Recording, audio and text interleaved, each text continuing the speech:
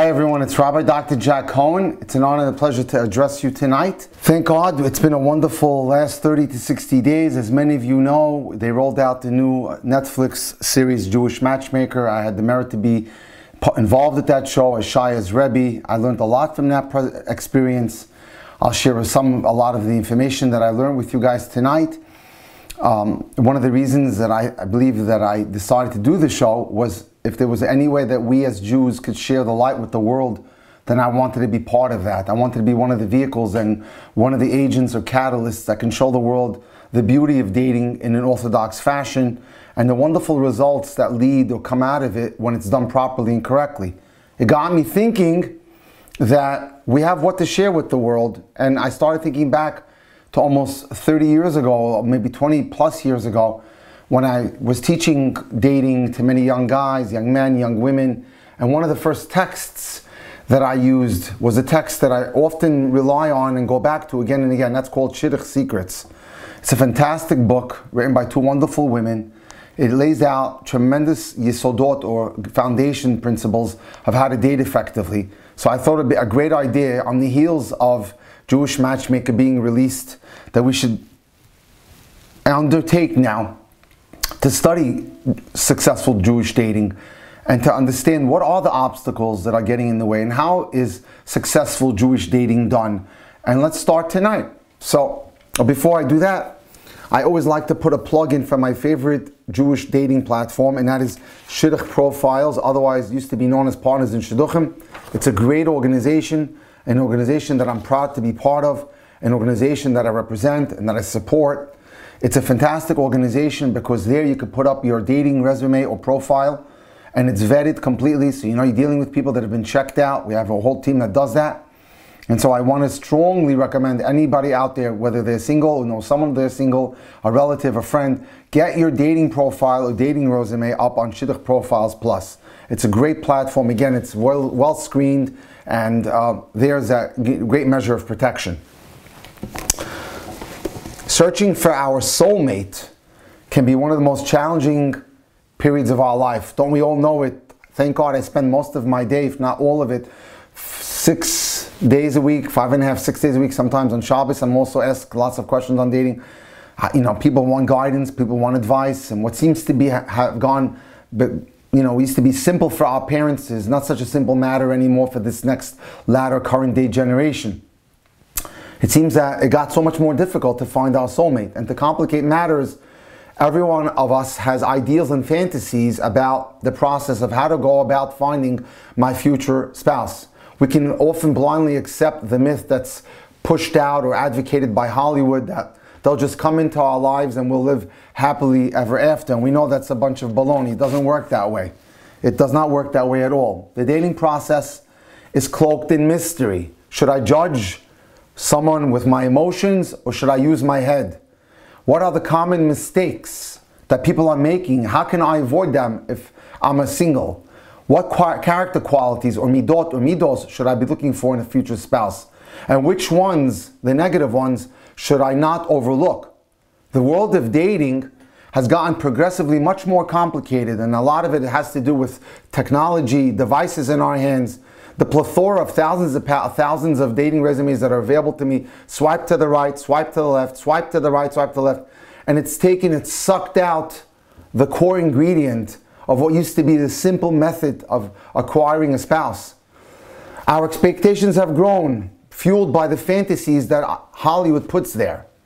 We seem to have this concept of wanting it all and having it all. How often do I meet with people who are high 40s and high 50s who've fallen prey to that trap of wanting it all and having it all? So we need to recognize what are the obstacles that are getting in the way of us finding our beshert or soulmate. And if I ask the $1 million question, why do you think you're still not married yet? We get the answer, well, I just haven't met my soulmate yet. As if something is standing in the way. But if you can do something to facilitate the process going faster, wouldn't you be interested? If there's an obstacle that's standing in the way, that's causing you to delay the process of finding your soulmate, wouldn't you want to know what that is? And that's important. And that's what we're going to undertake to do tonight. What's getting in the way? What obstacles are stopping us from meeting our soulmate? What's delaying the process? So many students walk into my office with a clear picture of what they want in a partner. what they want, not what they need. And tonight, we're going to offer a radical description of what you should be looking for. Not what you want, rather you need to search for what you need. There's a huge difference. A want is something that's superficial. I may want money. I may want that the person has 2 houses. I may want that he or she is tall, blonde, blue-eyed. That's a want. That's superficial. A need is something else. A need is a character trait. There's a midah that I need, such as kind, considerate, generous, someone who's emotionally available and stable, someone that wants to have children, someone that's growing spiritually, someone that's learning Torah. That's a need, and that's what we should be searching for. So let's start tonight's discussion by asking a couple of questions and ask ourselves, am I saying yes to any of these questions? I find it difficult to grow beyond my childhood dreams as I search for a spouse. Is that you? I don't give much thought to my future spouse. I'm sure that when I meet him or I meet her, I'll just know. Big fallacy, big myth. I fail to see a correlation between my own behavior and how it's affecting my quest for an appropriate spouse, as if I'm not getting in the way or I'm not causing the problem. I'm caught in a rut and I seek a partner who might not necessarily be the best one for me. Or I make decisions regarding a successful date simply on chemistry, nothing else. Nothing else goes into the equation. Or I look at advertisements of happy people and I wish I was in their place. Is that you? And if you're any one of those and you said yes to any of them, you're going to learn some things tonight that are going to shake up these myths. Let's start with the parable. And this will help us understand what are some of the mistakes that people are making today. Every morning, an elderly peasant set out at the crack of dawn with a sack of birdseed over his shoulder. He would begin at one end of the acre of his farm, rich soil that it was, and finish at the other side just as the sun was setting. So he was spreading seed, birdseed, from sunrise to sunset, or rather from dawn to sunset. Up and down the rows he went, sprinkling birdseed as he went. He would whistle to keep from becoming disheartened, for in all his years, not one plant had ever grown on his property. Nothing's doing, putting birdseed down, no plants growing. When the sun reaches its high point, a horse and rider came along and halted at the end of one row. As the peasant passed by, the rider called out, "Can I help you, old man? Want some help, old man?" The peasant didn't bother to answer the rider. He just turned down the next row and continued scattering birdseed, as he had done each afternoon for all those years before the rider came. At that moment, the peasant stopped in his tracks. His giant storehouse, which used to contain sacks of birdseed, was almost bare now. He was down to the last sack. The peasant put down his sack. He peered over at the rider, who was surprised that after so many years, the peasant seemed receptive. For all those years, the rider tried to help the peasant. No response. The peasant swallowed his pride and walked up to the rider with his head bowed.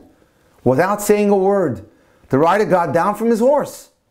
He took a large sack off the back of the horse, placed it at the feet of the peasant, remounted, and rode away.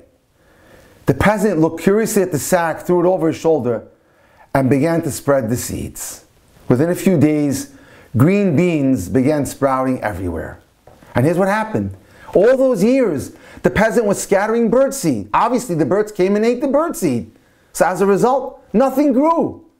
Until finally someone told him, someone came, the rider, and showed him he was making a mistake.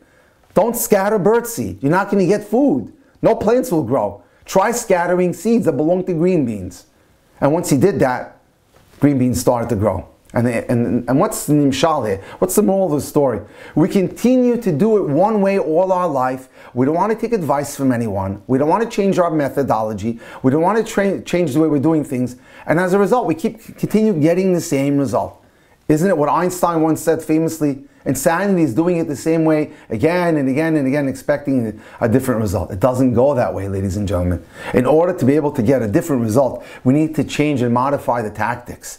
We need to execute differently. And that's what we want to try to teach tonight and for the next few weeks. What can we do to change our tactics? How can we become receptive to a different way of doing things so that as a result, our dating efforts will yield great fruit? So after 15 years, the author writes, of helping single people, there's one thing we've learned. People would rather do things their own way than listen to something new. Perhaps someone has a better idea that's more efficient and will yield some results. Dating is an emotional roller coaster. The most miserable time in one's life, possibly, most people will admit. Yet in order to attract someone, you're supposed to be happy and well-adjusted. Nonetheless, most people we meet are quite hesitant to guidance about finding a full spouse. Only after they've failed many times, I see this in my life and in my practice all the time, will they finally acquiesce to coming and getting assistance and opening their minds to a different perspective of how to getting done. Compounding the problem are the many parents in Orthodox Jewish circles, perhaps, who just want the engagement without hearing about all the bothersome details of how to get there. They'd rather stay safely, wrapped safely in their delusions, waiting for Prince Charming or Princess Charming to come knocking down the door. Thus, we have a heartbreaking number of single people in our communities who have zero understanding of what they should be looking for in a future spouse, nor do they have the awareness that they need guidance.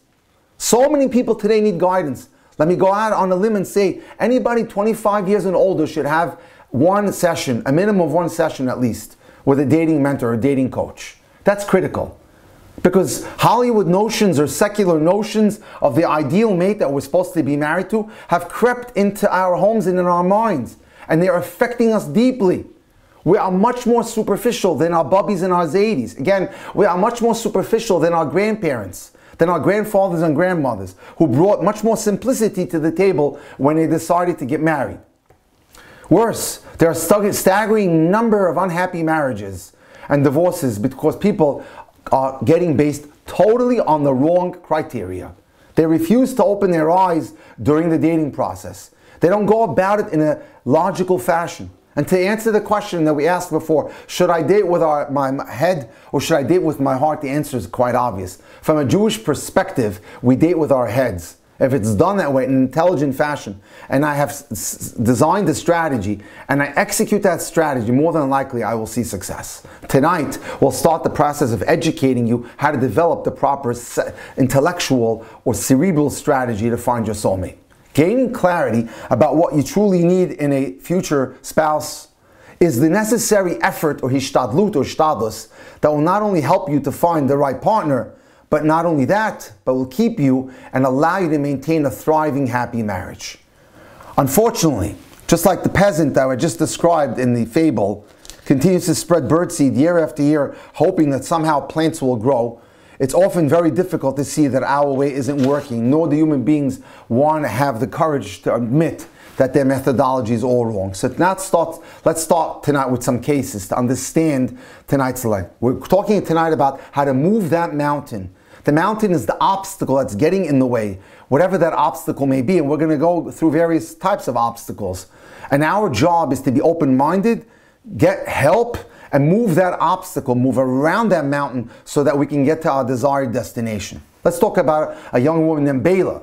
Bela had finished seminary, which is a postgraduate year or two of study in Israel after finishing high school in New York or America, working in the office of a Jewish day school. Although Bela had dated a few boys, nothing was working out. Bela's parents were concerned that perhaps she was doing something wrong or looking for something or someone unreasonable. Before agreeing to see Bela, we tried to get a sense of her parents. Were they justified that perhaps there was a serious problem?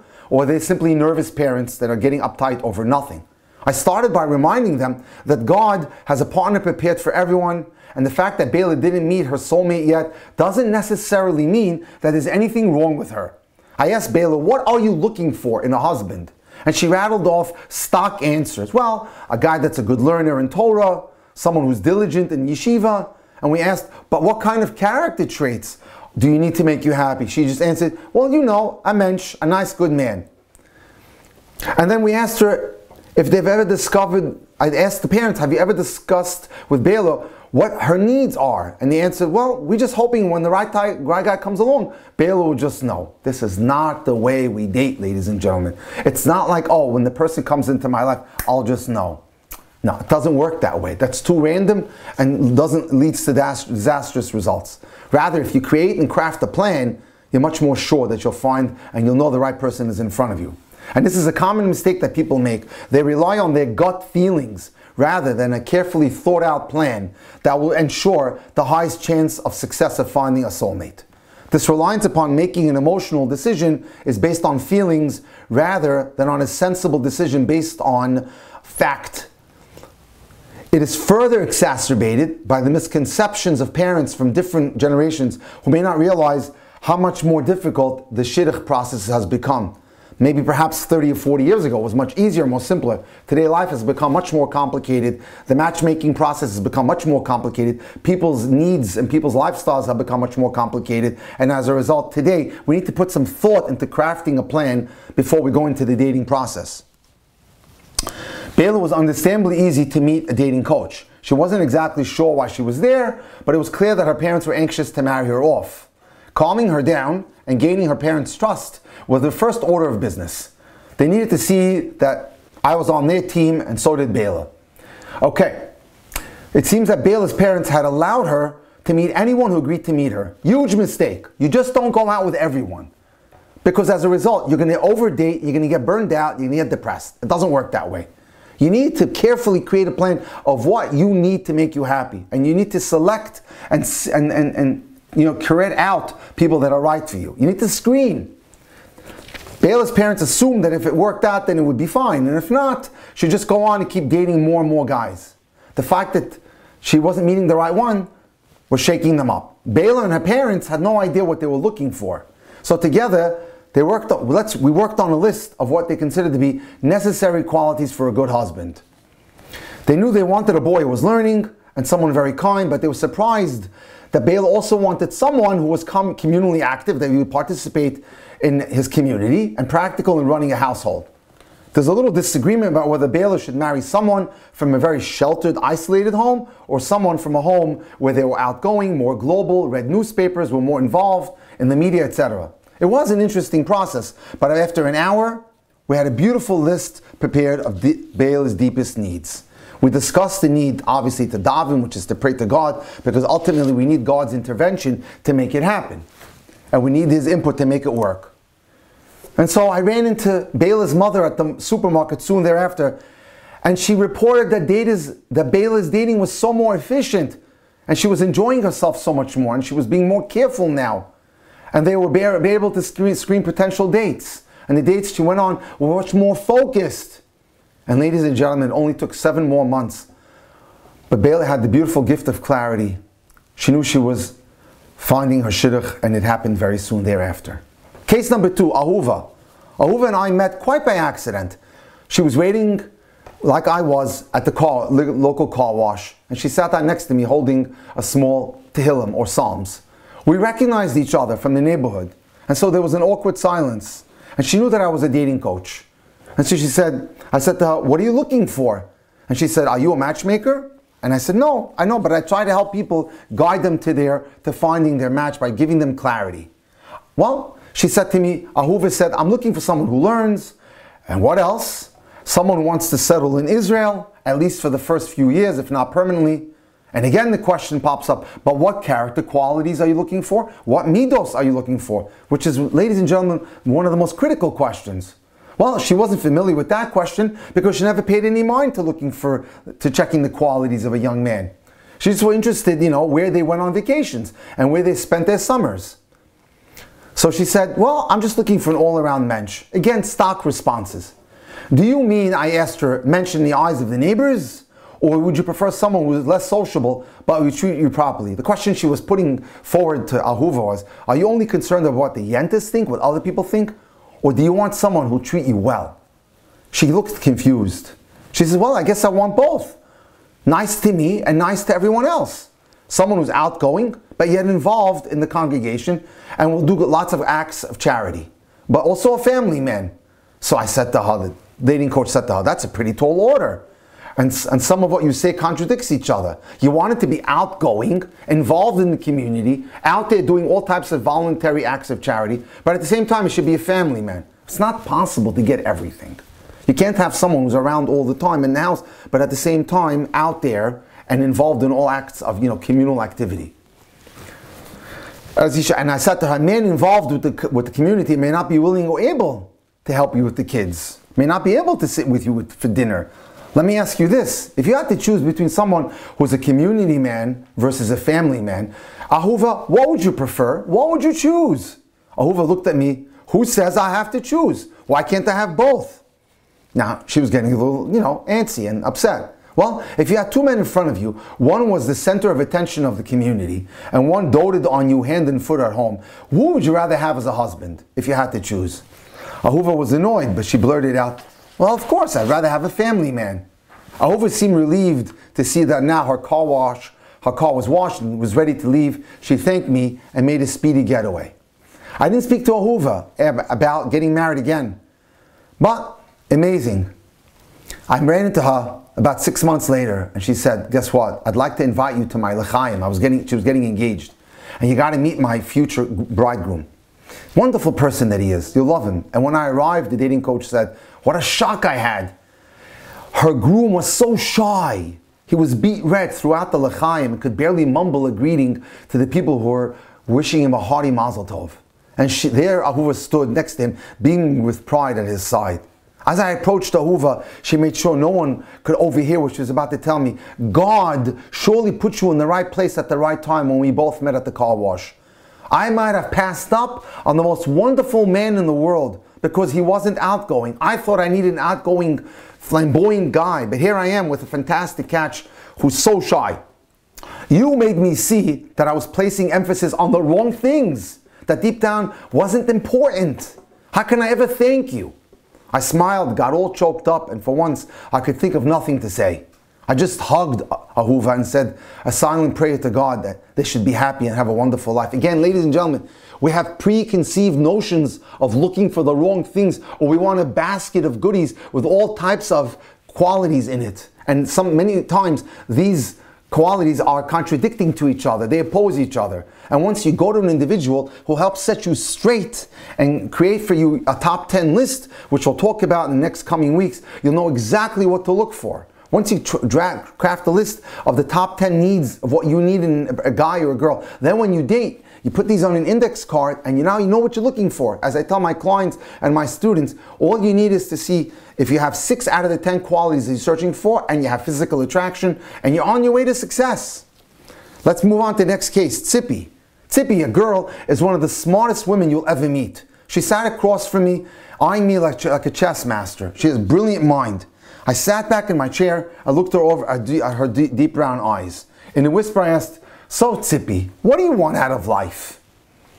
Surprised by the question, she cracked a smile. She didn't hesitate and gave back the answer she knew well. To live a life of Torah and do mitzvahs, good quality acts. Yes, I replied, careful not to trample on her beautiful picture. But you've been dating the best boys in the country for 7 years now. Nothing's doing. Maybe you're doing something wrong that's getting in the way. And as a result, it's creating failure for you. She blushed and looked down. I waited patiently for Tzipi to collect her thoughts. You have a point, she began. As I recommend to all my students, we made a list, a top 10 needs list for her of what Tzipi would need to be happy. There was a major problem, however. Number 1 on her list was that her spouse has to be a Torah scholar of great stature. She needs the best scholar in the yeshiva. Number 2, that he has to have the ability to make her laugh. In our discussion about her past dating, it turned out that when she dated a boy whose Torah she could respect, which was great, she found those boys way too serious. When she found someone who delighted and amused her, well, they weren't smart enough. So as a result, she kept rejecting boy after boy because she wanted all the qualities, the top number 1 quality in all categories. She and her parents had come to the conclusion maybe she was doing something wrong. So there they were left with a quandary. At this point, the dating coach went to a rabbi and he advised her, as she writes, I was advised, Tzipi should not look for the best scholar in the world, but a good enough guy, someone intelligent, but it doesn't have to be the next Einstein or the next leader of the Jewish community. And then when it comes to someone who's humorous, he doesn't have to tell the best jokes and be the biggest comedian, but someone enjoyable enough to have company with. And third, the dating is not a game in which I'm constantly focusing on seeking out the person's faults. Rather, I should play up his good qualities and search for the good that he or she brings to the table. So at the next meeting, I shared these thoughts with Tzipi as tactfully as possible, told her not to search for weaknesses. She listened and nodded, but she wasn't listening. A few days later, Tzipi called to cancel the next meeting with the dating coach. She said that she felt that she was being forced to compromise her standards, and her parents agreed with her, and she was not going to compromise in any way. She needed the guy with the most brilliant mind, but at the same time, the best comedian in the room, which really doesn't exist. They felt that she had the qualities to get everything on her list. We tried to explain that there's a difference between compromising your standards and recognizing that your expectations are impossible to be fulfilled. That you must focus on what she needs or risk getting nothing.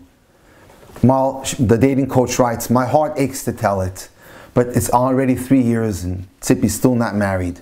Eventually I came to resign myself to the fact that I'd spoken from my heart. I had the authority of people guiding me. We're all creatures of habit. We are not inclined to change our way of thinking, especially if it threatens our fantasies of what we want. Sadly, I met with several people this week, a 45-year-old woman, a 56-year-old man, and I'm trying to get them to change and modify and adjust their plans, and I show them pictures of people that would be perfect for them. Too old, not too skinny, even though they've gained weight, but they want the person to be perfect. So as a result, if they don't become realistic in their expectations, they're going to remain single. And that's why we call tonight's lecture Moving the Mountain. We are the mountain, and sometimes it requires a great deal of effort to recognize the obstacles that we're putting in our own way and be willing to work at overcoming that obstacle. And that's important. Our next case is about a young man named Jason.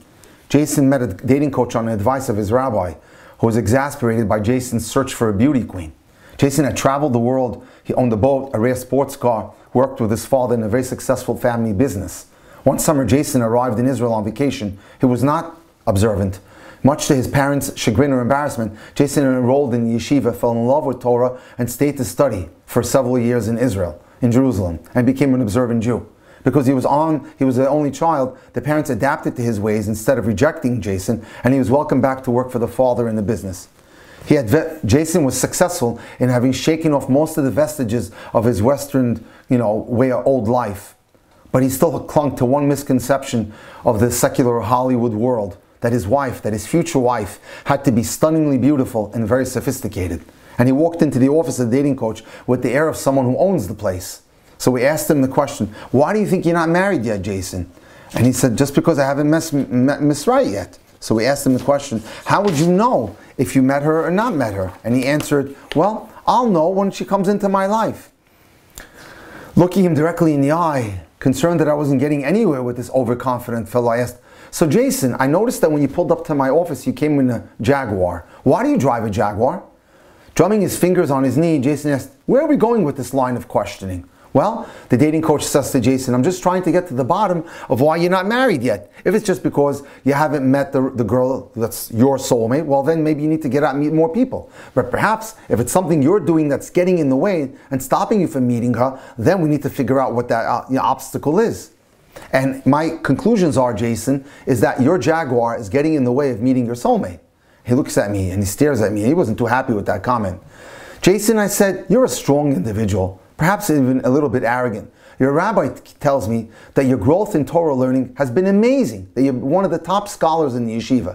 And if you marry a gorgeous, sophisticated girl, she may pull you in a different direction than I hear that you want to head." Several years ago, I consulted in the case of a young man who was a brilliant Torah scholar, who was going out with someone seriously, who wasn't the best candidate for him as a wife. As a matter of fact, she was pulling him away from his studies. And I met with him, and I met with him and his parents, and I made the recommendation, even though he was engaged, he'd be best off to break the engagement. Unfortunately, he didn't listen to me. And he went forward with the engagement, got married, was in misery for 6 months. Ultimately, it ended in divorce 7 or 8 months later. And simply was because the fact he conjured this thought in his mind, he had to have this woman that was sophisticated and stunningly beautiful, but that person did not support his learning, did not support his spiritual growth. All that she did was get in the way and oppose all of it.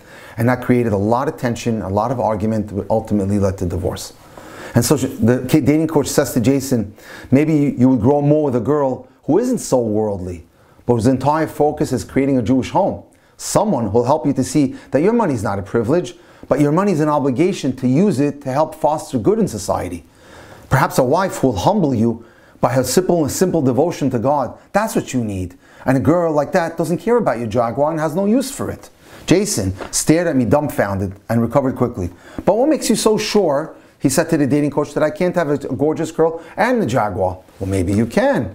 But if you find someone devoted, it may not be so important whether she's so sophisticated or not, but she takes care of you. She wants to build a Jewish home. She has what we call a yirat shamayim, fear of God. She's got all the qualities that we need in a great Jewish wife. Well, Jason said, I can see why my rabbi sent me here. He thinks my aspirations are too high and he wants you to talk me out of them. Maybe, I said. But maybe your evil inclination, or as we say in Hebrew, Yetzer Hara, is terrified that if you marry a wonderful woman and create a great Jewish home, you'll accomplish incredible things. So what does he do? The evil inclination keeps feeding you ideas of these fantasy women that have it all. The great beauty, the global mindset, sophistication, they don't exist. And meanwhile, what's he doing? He's pushing you further and further away from the goal of getting married to a woman that will care about you, nurture you, and have your back. So Jason said, what am I supposed to do? Well, Jason, I answered him, start by divesting yourself of these Hollywood implanted desires to marry someone who will impress others. How often does that happen, ladies and gentlemen? Where people get married just because when they walk down the street, others should look at them and say, ooh and ah. When they come into a restaurant, people should notice them. Instead, try to find someone, Jason, who will meet your needs. And let's make a list of those needs. So they sat down and crafted a list of the things, the top 10 needs that Jason would need in a woman. And the only way, she said to him, that you can determine if the person that's right for you is put the Jaguar aside and roll up to your date in a Toyota. And Jason did not like what he was hearing. And he said, you know what? I don't know if I'm going to do that. Well, I continued. Jason, you're used to getting everything you want, and that's going to be a major obstacle for you. You think that you can get the best wife the money can buy? But you really need a wife who'll bring out the best in you. That's critical, ladies and gentlemen. When you marry someone and you're dating someone, often when I deal with people who are coming to me that are in the middle of relationships, I ask them, are you looking forward to being with that person? Will that person bring out the best in you? Will they encourage and motivate you? Or do they believe in your dreams? Have you communicated those dreams? And will they help you get there and help you squeeze out all the potential that you have? The only way to find out is to show up, Jason, to the date without all the trappings, without trying to impress her, without the Jaguar, etc. And that's very important. For a split second, I could see that Jason had absorbed what I had to say. And Jason flatly said, oh, well, I'm not pulling up in a Toyota. Whatever I answered. The point is, going out is not a shopping expedition. It's a process where each of you share who you are and what your goals are in order to see if they align together. Are we looking out in the same direction? And so, we made a list of Jason's needs. He was reluctant, but he decided to participate, and he helped me. And then he thanked me profusely. And then we let things go. Jason surprised me. I thought that he would never get past his arrogance and his media-influenced expectations. But the next time I saw him, 2 years later, he was having dinner with a sweet, simple-looking young woman wearing a head covering or a sheitel, a wig. I was too nosy. I just had to know, is that his wife? So I went over to say hello. As I approached, I overheard the young woman complimenting the waiter on amazing service. Jason saw me coming, and he beamed and swelled with pride. Yes, this lovely, simple, unpretentious woman was indeed Jason's wife. Jason had successfully moved the mountain. He was able to overcome his initial stubbornness and move forward in his personal growth. The development and the continual development of Jason's qualities surely brought out the divine assistance necessary to find his partner. And so we conclude tonight's presentation by saying that we have to sit down, create a top 10 needs list. This should be done with someone like myself, and if you need help in anything in dating, whether it's to find your soulmate, get matched up, help with the top 10 list, determine what's right and what's wrong, or just get dating advice if you're in a relationship or want to get into one, you can reach out to me at 305-206-1916. Again, cell phone 305-206-1916, or send me a WhatsApp or email to drjackcohen18@gmail.com. I'm delighted to take the call. If you'd like to get more information, you can just simply go to my website, drjackdating.com, where there's plenty of resource material there to learn, to view, and surely you can, you'll grow. But we need to move that mountain. Determining what that obstacle is the first required job to do. So I wish you all luck in doing that. Join us next Tuesday night as we move into the second phase of studying this amazing text. Have a wonderful night, and I wish you all well.